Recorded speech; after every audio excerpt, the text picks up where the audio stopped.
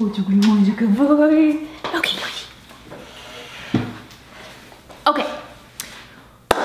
Paint.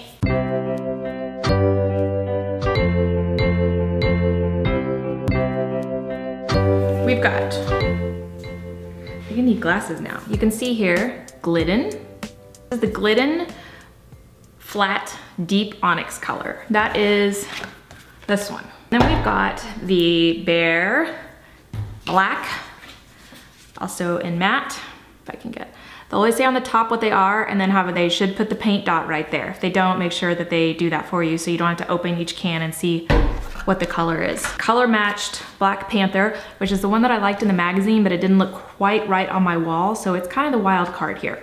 And you can see on here it says BMP, which is Benjamin Moore paint.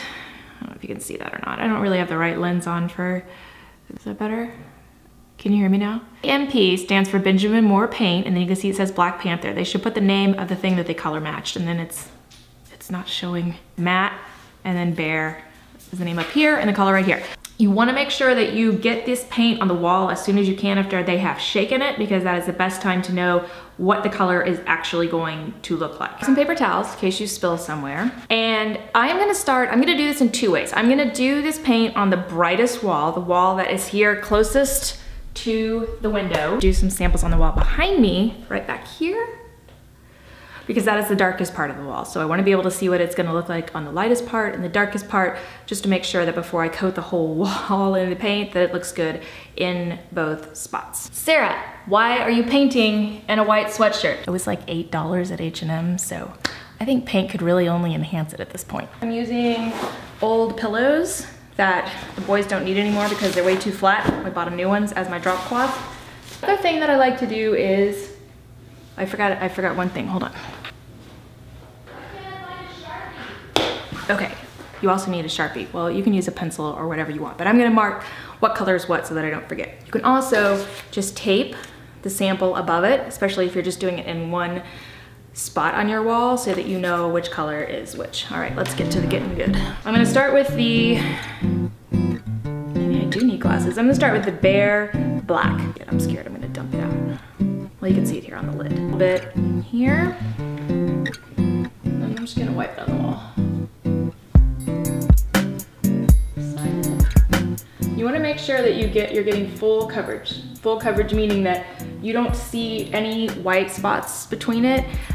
If your wall is already a color, if your wall is already orange, green, blue, it doesn't matter, gray, make sure that you prime over it in a white before you do this, because if you don't, it's not gonna show you the true color that it's gonna be when you put the paint on. These little spaces kind of right here, where you can see the white poking through, the solution to that is to just let it dry for a second. Let it dry, don't just keep trying to paint over it. Let it dry.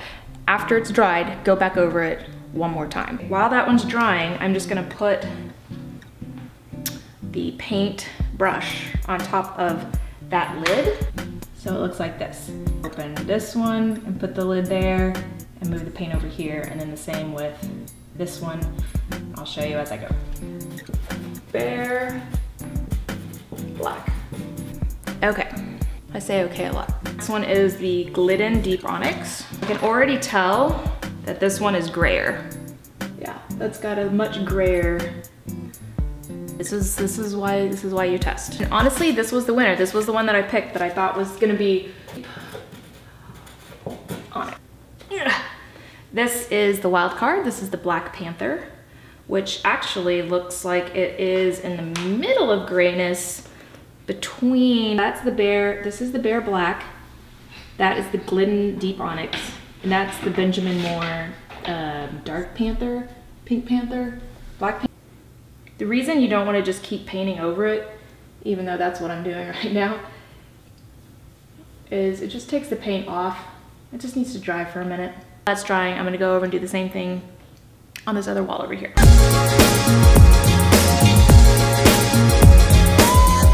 It's a little bit wet still. I can see a little bit wet, so I want it to get fully dry before I put a second coat on. So, I'm literally watching paint dry. Okay, this is after the first coat, and you can see, over here especially, there's lots of white showing through. And over here too.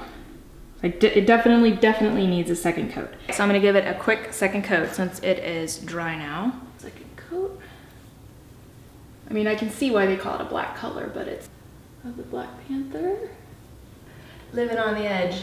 More. The Glidden. Just got a piece of hair in it. Now, all you have to do is put the lids back on. Doot.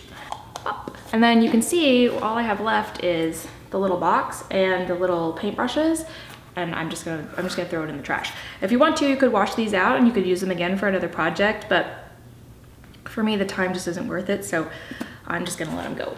It can be really, really hard when you're eager to start a project and to get a project done to just throw paint on the wall or to skip. That's Yoshi. Done that before. It is a very timely and a very monetarily expensive risk that you take if you skip these steps. I hate wasting money. I really don't like wasting time. I really value efficiency to the point where it's actually a little bit debilitating, and I should probably work on that. I'm gonna watch these colors over the next day. I wanna see it on a sunny day. I wanna see it tonight when it's dark after all the lights have gone out. And then I wanna see it in the morning. Maybe even get Chris's opinion or the boys' opinion. I can't get over how surprised I am that the Behr Black is so dark and the others are so gray. It's a little bit hard to see if it's easier seen in person. There is definitely a dominant black, and that's the Behr Black. Very aptly named color. Okay, the very last thing I'm gonna mention, as I am literally sitting here watching paint dry. Don't base how well the paint is gonna go on, the coverage, based on this experiment, because the foam brush is not gonna put the paint on as well as the brush that you're gonna use when you're actually painting. It could be argued that it would be good to use the brush that you're gonna use when you're painting to do the samples, but I can't get that detailed about it because I just don't care really.